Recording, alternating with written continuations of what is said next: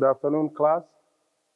It's another bright day and a good day for another lesson in plumbing. This afternoon, we turn our attention to drainage after doing installation for various appliances in plumbing. It's time now to remove the wastewater from the appliances and from the building. In order to be able to remove the water that you have supplied into the building and which has been used and it has become dirty now, you have to use a system of pipework that we call the drainage system. Drainage systems are divided into two. There is the system that we do above the ground and the system that we do below the ground. This afternoon, we are going to look at the systems that we do above the ground. Before we go to the systems, I would like to remind you and every one of you the type of sanitary appliances that you have already seen and some of which have been installed, and you have seen the method and procedure of installing them. All sanitary appliances, I have listed them here on the board. All sanitary appliances are divided into two categories. We have what we call soil appliances and waste appliances. Soil appliances are those appliances that receive and dispose of waste from human beings. I'll repeat again.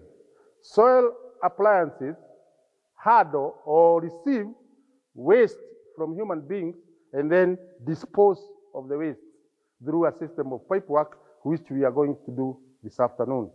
That is above ground drainage.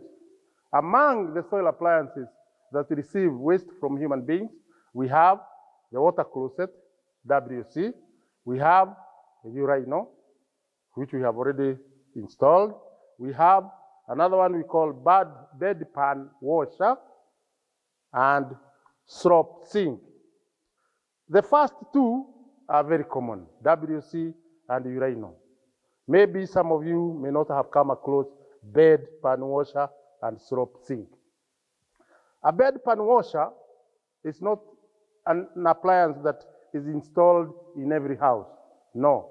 This is a special appliance which is installed mainly in hospitals. What am I saying? All of you know that when we take sick people to the hospital, they are admitted in beds and in wards, an admission ward, which contains a bed. In hospital, we have WCs. We have all these appliances. But we have some sick people who cannot go to the toilet on themselves. So they must be assisted while at the bedside. So what happens?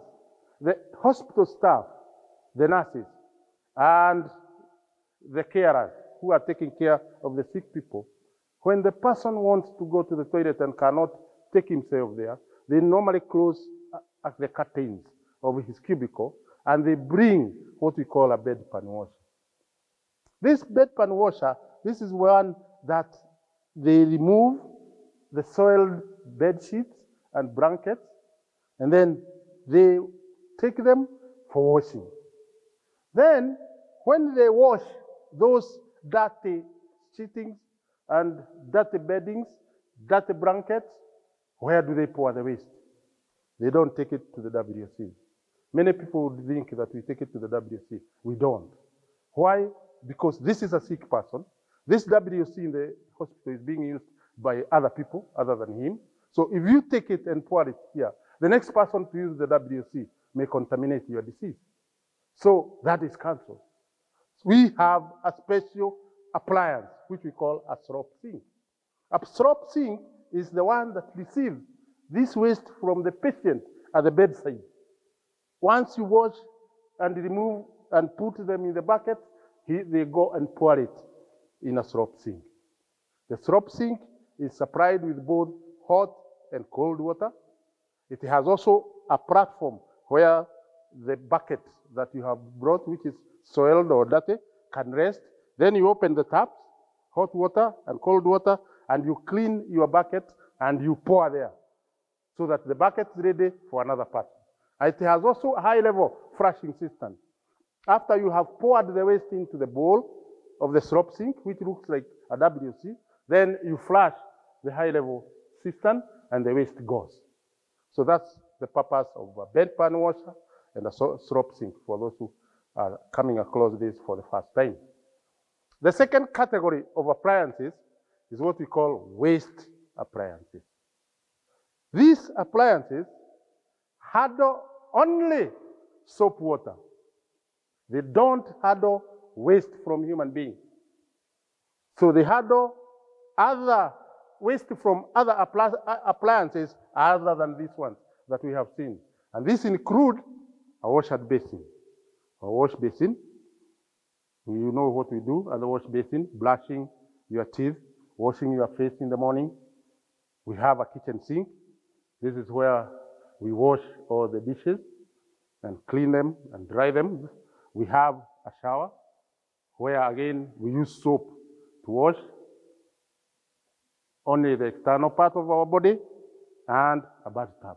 These are called waste appliances, and they handle only soap water. So this, in conclusion and in general, are the general, very common appliances that are to be found in any type of building.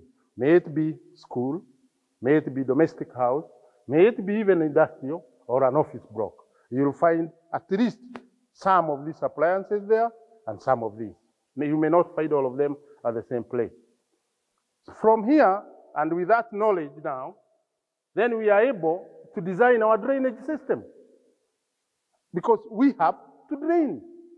So what happens in your building? You have first to consider the appliances that you have in that building. What type of building is it? So if you find it's an office block, for example, or a domestic house, definitely they don't need bed pan washer, they don't need slop sink. So because it's not a hospital. You'll most likely find a WC and a urinal. You'll also find a wash basin, a kitchen sink, because people have to eat, a shower or a bathtub. These are common. So the type of building determines the type of system, the type of drainage system that you use. Now we turn to the drainage systems.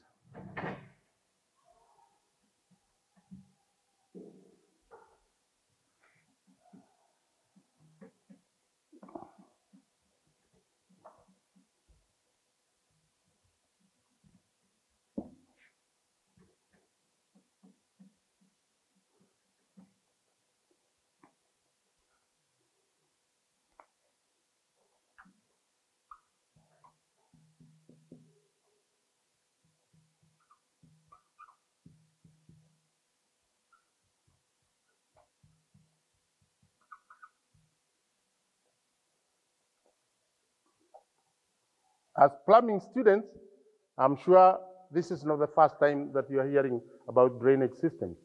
Drainage systems, this is an arrangement of pipework to remove the wastewater and waste matter from the sanitary appliances that we have seen.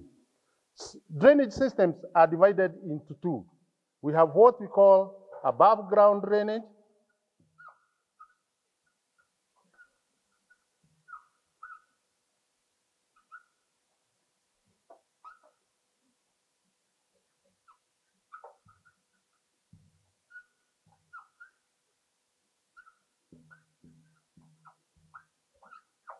We have above ground drainage system and below ground drainage system.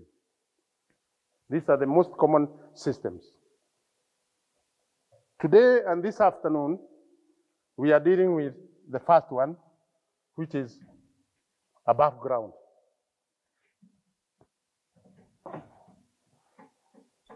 Below ground is for another day.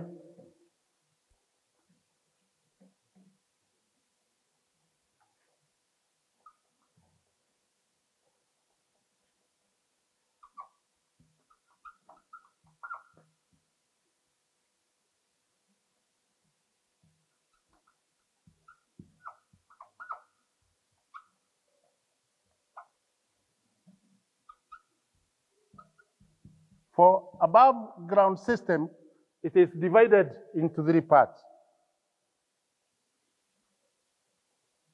We have what you call a single stack system,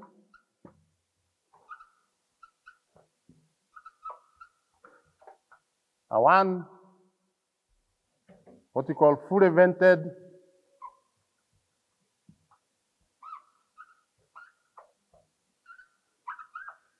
one pipe system,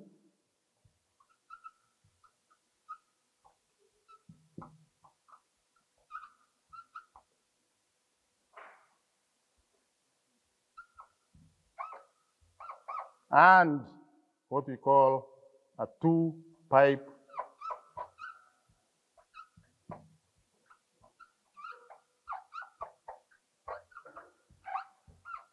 So these are the 3 types of above ground drainage system. Once again, single stack system, fully vented system, fully vented 1 pipe system, and 2 pipe system. What is the difference? As the name suggests, maybe I start from below. A 2 pipe system, which is a very common system in Rwanda, has 2 types, vertical pipes, which we call stacks. These stacks receive waste from the appliances above ground. They are connected, and I am sure you have seen some vertical pipes running from either the outside wall or somewhere inside the building up to the ceiling of to the roof level or even above. So there are 2 vertical big pipes of a diameter of 110, and they are not jointed. One of the pipe receives waste from soil appliances. So it only connects to Rhino and WC. We call it a soil stack.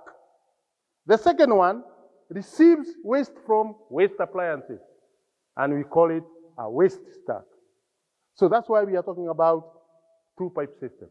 So they receive separately from soil appliances and from waste appliances. Then they take them to below ground. And once they go separately to below ground, the one for soil appliances goes direct to septic tank. The one for waste appliances goes direct, not to the septic tank, goes to the soak pit, prepaid. So this is the difference.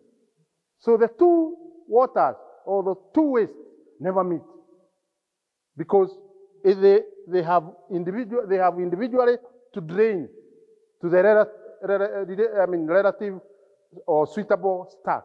Soil appliances to soil stack, waste appliances to waste stack. Then from there they go to the ground as drains, and then they also go separately. One goes to the septic tank, the other one goes to the soak pit. That's about 2 pipe system. Fully vented 1 pipe system means that they are all combined together in 1 pipe. But because of some problems like loss of trap seals and all that we studied in theory last time, you make sure that this system is vented.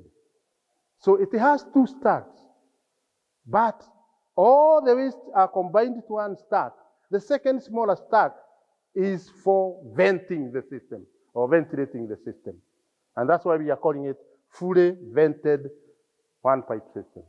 Finally, we have the single stack, which is the lesson for us today. This one has no ventilation. It is a single pipe, and all soil appliances and waste appliances drain into the same stack. The only condition in single stack systems, we have limit distances as to how far an appliance should be from the stack. If it's, for example, WC, 1.5 meters. If it's a wash basin, 1.6 meters. If it's a kitchen sink, 2.3 meters. Those are set and tested dimensions. If you exceed that, you'll have problems in the system. So those are maximum distances that you should not exceed. And so that defines the single stack system. Now let's zero in on the single stack system, which is our lesson for today, and very quickly.